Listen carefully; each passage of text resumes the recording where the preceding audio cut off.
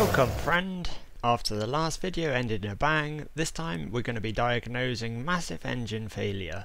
The main symptoms are lots of smoke in the exhaust, increasing oil level, and the sound of the devil himself rattling spanners when the engine's under load.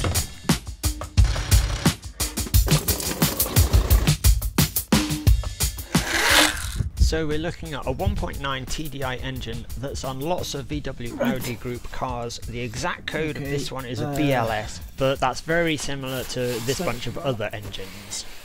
When this failed, although the engine was still going, it was making an ungodly racket, and dipping it, the oil level had increased so much that oil was sloshing out the dipstick. Okay, I'll just get my thing ready. Now we know oil can't just come from nowhere, so the only two possibilities is that either coolant or fuel is getting through into the oil. Holy cow! Okay, it's more liquidy than I imagined. Okay, let's grab a little bit of that one so it slows down a little bit.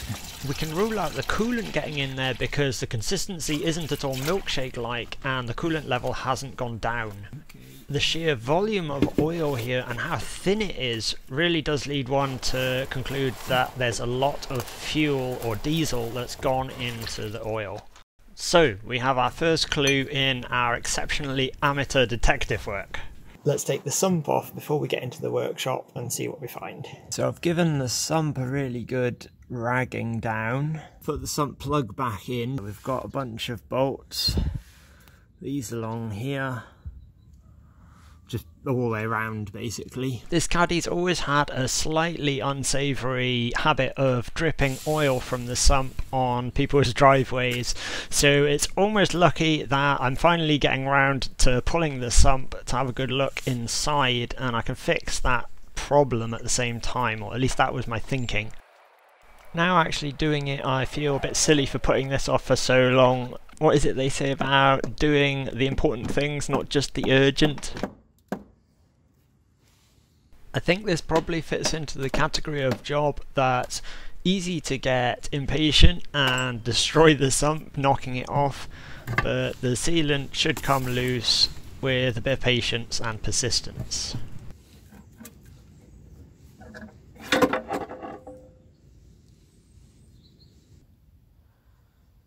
So there it is, that's the oil pump chain. Behind that we've got that plastic cover. At this point, because nearly 10 litres of fuel stroke oil mix was drained from the sump, I'm wondering what damage there is and what we're going to find. The oil will have been very diluted, which means it won't have lubricated very well, but also there might be a chance of hydro-locking. How I think it's got oil in it, so we're going to take it off there. Hydrolocking is associated with floods when water gets pulled into the air intake, but in this instance the oil was so high it looks like that got pulled in.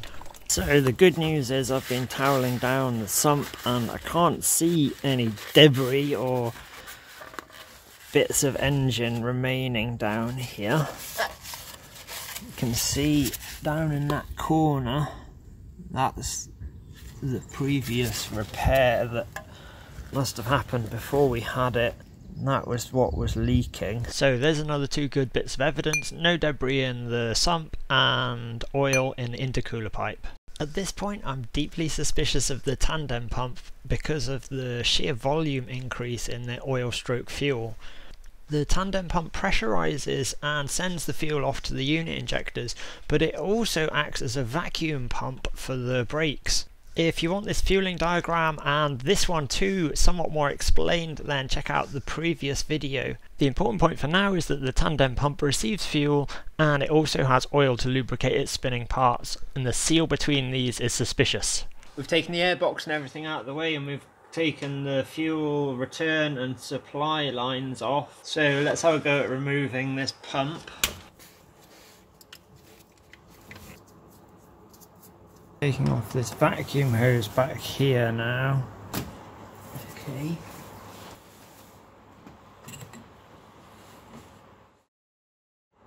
Okay. On tandem pump.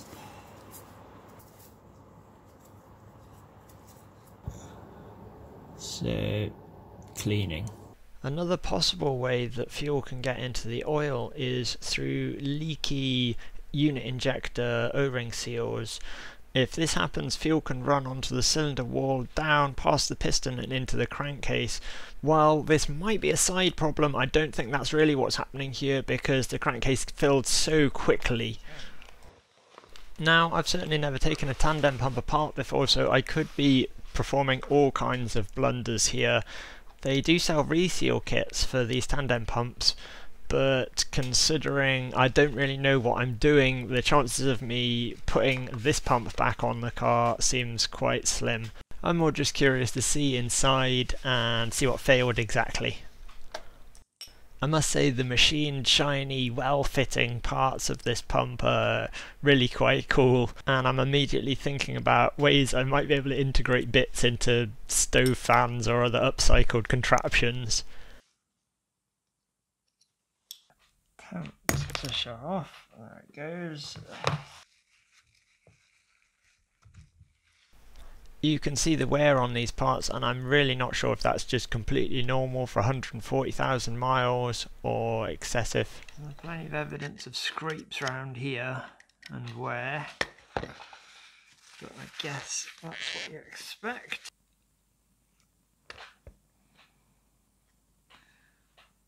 Little mesh filter.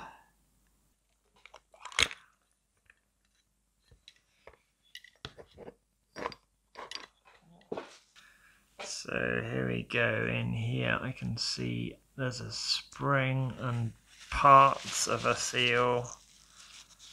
Looks like that just exploded. There's our culprit. This shaft gets oil. Carefully.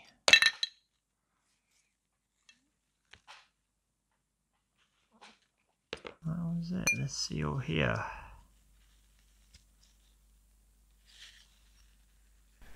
The vacuum pump on the other side of this is also kind of a funky, interesting mechanism, but anyway, let's leave that for now.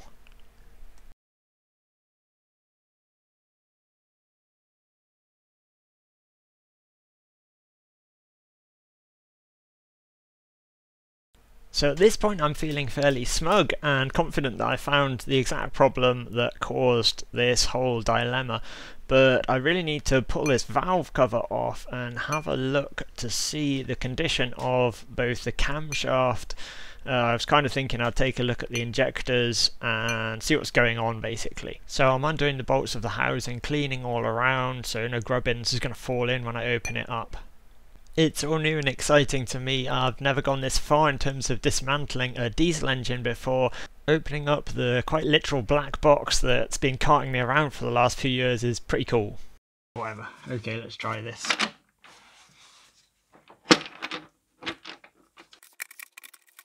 Ah, finally.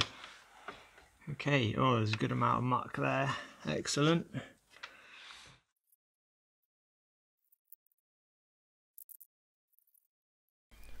With the valve cover off, we can see the top of the unit injectors here and the rocker arm, which pivots on the rocker shaft and transfers the rotational motion from the camshaft to an up and down motion on the top of the unit injectors.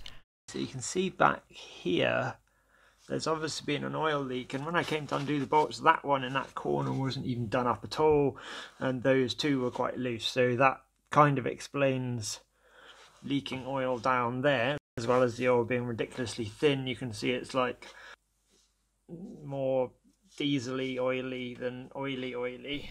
So whenever this valve cover's open, apparently it's a very good idea to stuff some kind of rag or something into these holes that are just oil passages that go down lower into the engine, and that stops the fabled dropped bolt into the engine problem. It's not necessary to remove the rockers to get an idea of the condition of the camshaft, and in fact if you do undo those stretch bolts, they really should be replaced on reinstall.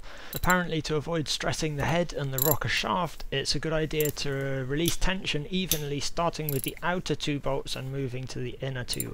The reason I'm taking them off is because you can better judge the condition of both the rockers, the top of the injectors, and I want to take the unit injectors out, and just because I'm curious and I want to give you guys a better look too.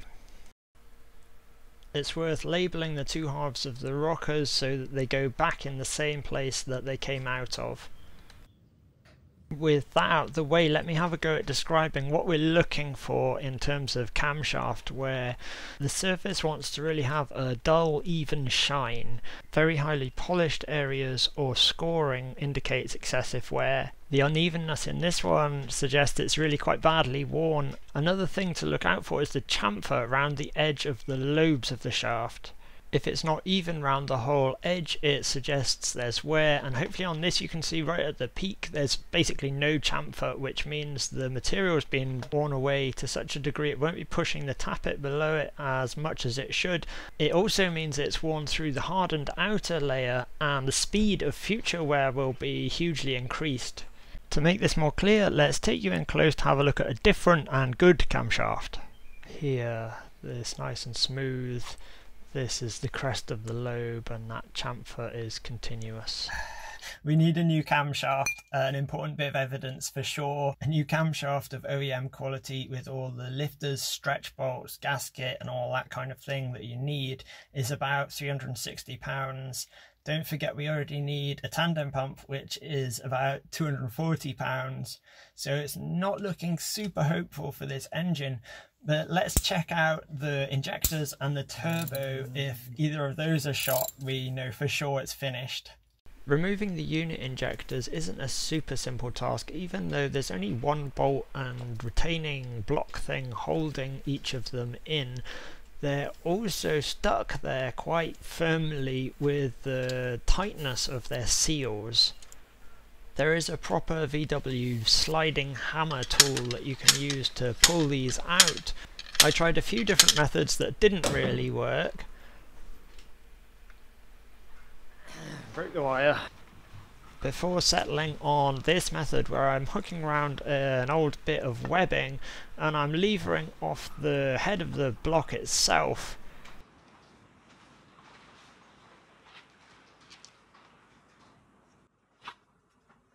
Getting them out this way worked an absolute treat on some of the unit injectors. In fact, it was a nice controlled civilized treat with a wrapper, and on others of them it was much more like a cream pie to the face, but we'll get to that. Again, it's probably a good idea to plug up these holes and prevent bolts and bits falling down. See how nicely and controlled this number 3 one comes out. As I'm getting them out and examining them, I'm realising how deep and murky my ignorance pool is here. I'll share everything I've learnt with you though. The 4th one was just being very stubborn. Professionals of sensitive machine parts everywhere are now smashing their heads through their monitors, but they came out. And looking at them, the seals don't look too bad. The tips are quite gunged, but I don't know how normal that is. Here's the full complement. They have 3 seals, that red one at the bottom and then 2 O-rings further up. To my ignorant eye, the spring and cap and the O-rings all look okay. If you have a look at these barely visible holes here that fuel passes through, you can see why it's so important to have the fuel properly filtered. So in truth, I'm not sure quite what to make of these without having them sent off and properly tested. Coming closer to the turbo. There it goes. Okay, what are we dealing with? Good amount of grubbiness. I'll have a look in there.